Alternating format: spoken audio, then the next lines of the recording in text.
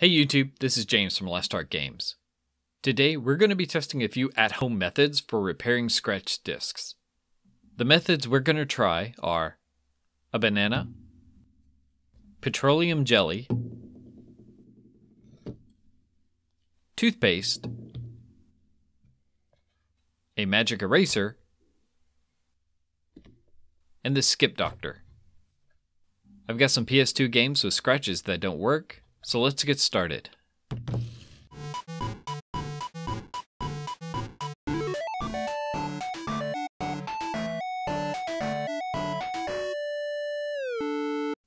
Let's check out this copy of Dynasty Warriors 3.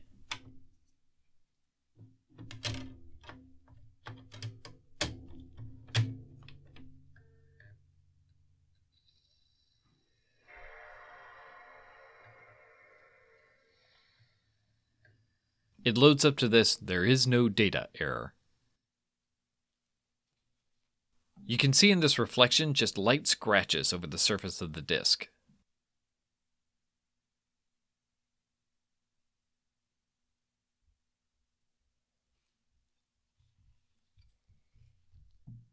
Let's try our first method, a banana. I found several places online that says you can use a banana peel to fill in the scratches on a disc. Let's give it a try. We'll cut off a piece of the peel.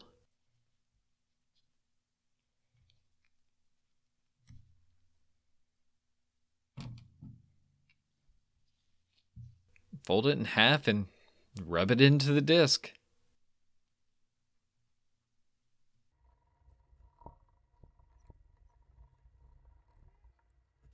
Then we're supposed to just wipe off the residue. I'm not seeing much of a difference in the scratches.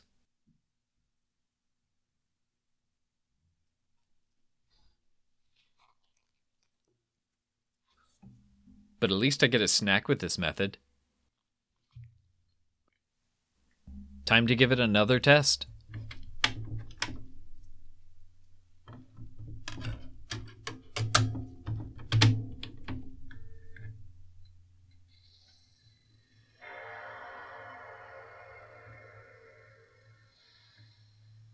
And no change.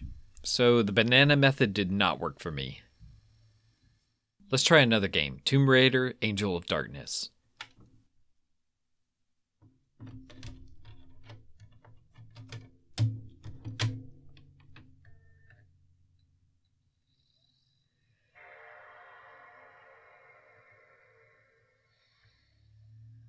This one I get a different response. It actually loads this PlayStation 2 logo, but then it just sits on black as it tries to load. And we have another case of light scratches all over the surface.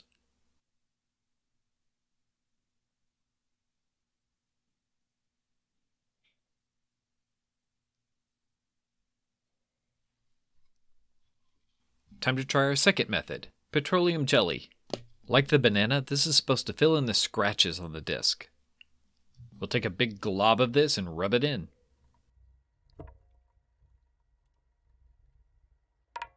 With everything heavily coated, we wipe off the excess.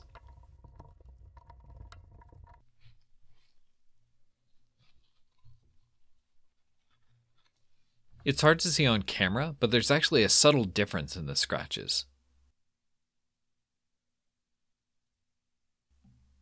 Let's pop it in and give it a test.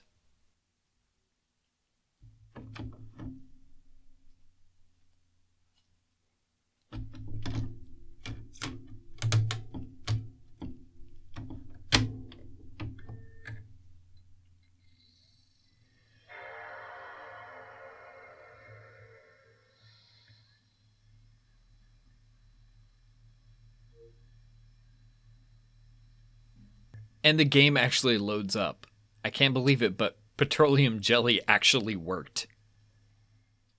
Our next game to try is Midnight Club 3 Dub Edition.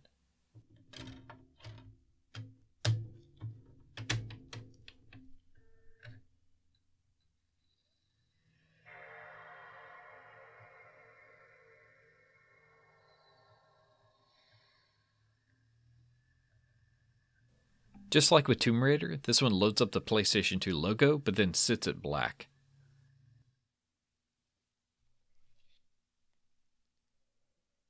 Just some more light scratches.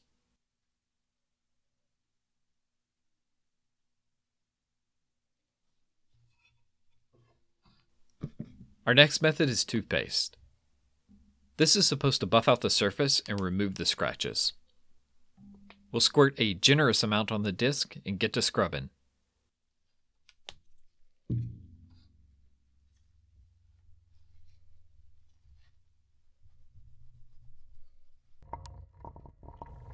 I've read that the key here is to rub in lines away from the center of the disc and not in a circular motion around the disc.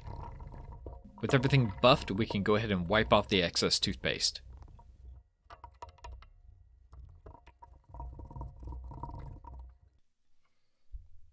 You can actually see where it's buffed some of the disc surface. I'm actually hoping this one will work.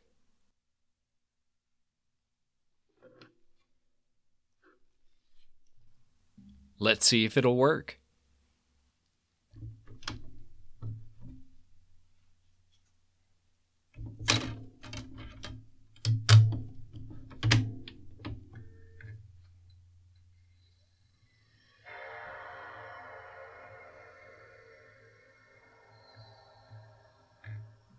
Now we're getting a different error message that says it's not a PlayStation 2 format disc. So, unfortunately, toothpaste did not work for me.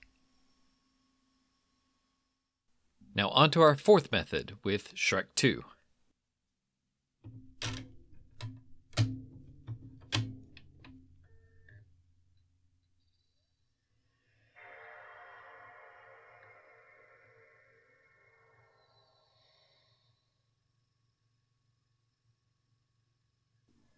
We get the same error that it can't recognize the game as a PlayStation 2 format disc.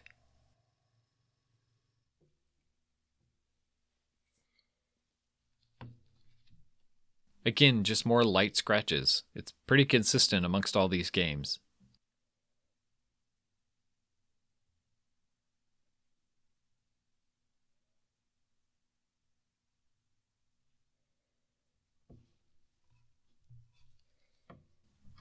This time we're going to try a magic eraser.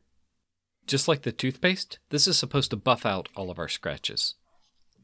We'll soak the foam in some water, squeeze out all the excess, and then get to buffing.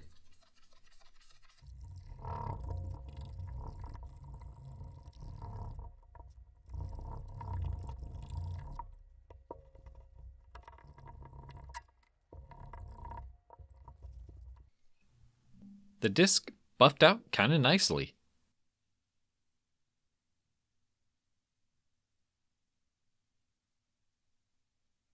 Time for another test.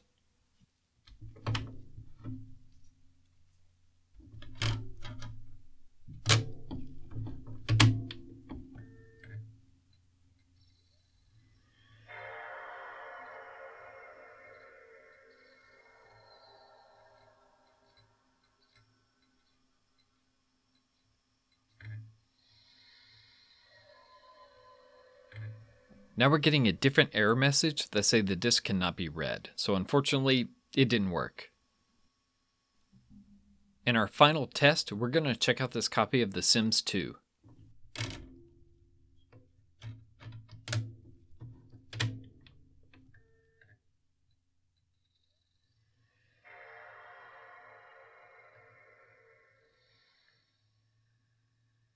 Just like with Tomb Raider, we're going to get the PlayStation 2 logo, and then it's going to sit at black as the game tries to load. Let's open up and try our Skip Doctor.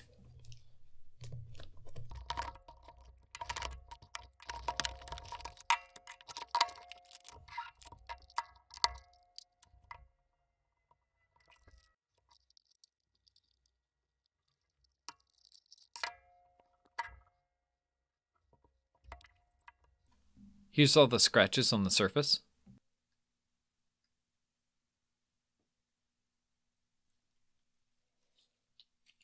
We'll give it a quick spray with the included solution. Pop the disc into the Skip Doctor. and start turning the crank.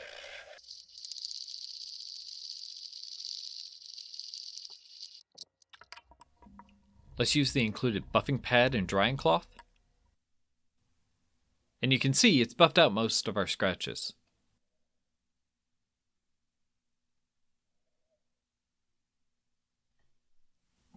Time for our final test.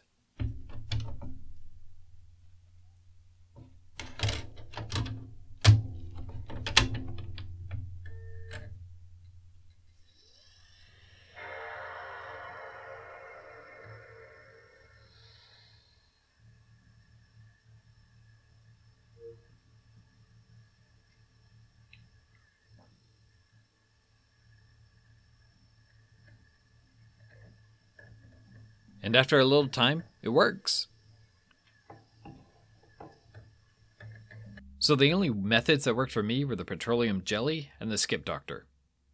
Now, there might be something going on with my discs as to why the other methods didn't work, and your mileage may vary, but for me, no luck. Let me know in the comments below of some other at-home methods you might have heard of. I'd love to test them out. Thanks for watching. If you enjoyed this video, please give it a thumbs up and consider subscribing for more.